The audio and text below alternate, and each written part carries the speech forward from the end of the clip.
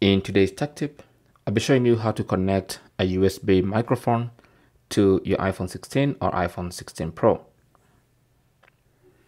Now, USB microphones are extremely good quality microphones, and you might want to connect them to your iPhone to record audio or even to record videos with the audio coming from the microphone. Okay, but there's one problem, and that is USB microphones normally come with a full-size USB connector. And that means to connect it to your iPhone 16 or iPhone 16 Pro, you need an adapter. Now, this is a full-size USB to Type-C connector adapter.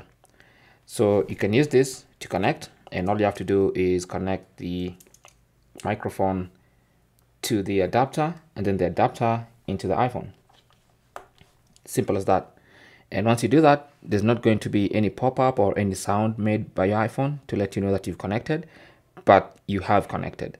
So in fact, if you go to let's go to voice memos and try it out.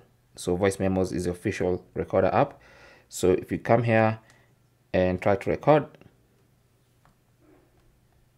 you can see when I hit the microphone, it has those pulses. So anytime you connect a USB microphone, it's going to become the default microphone just automatically. Okay, as soon as you disconnect it, then it reverts back to the iPhone's microphone, but when you connect, it goes to the as the default microphone. So I'm going to try and launch an app called Biscam. Now with Biscam, you can see in the microphone changing section here, if you tap on that, you can see we can now select that as the microphone of use, adjust the sensitivity, and then use that to record audio. But that is basically how to connect a USB microphone to your iPhone 16 or iPhone 16 Pro. Now you can use any adapter, you don't have to use this one. Any adapter that allows you to put in the full-size USB connector, basically a female full-size USB and a male Type-C, should work on the iPhone 16. Thanks for watching. Comments and questions down below.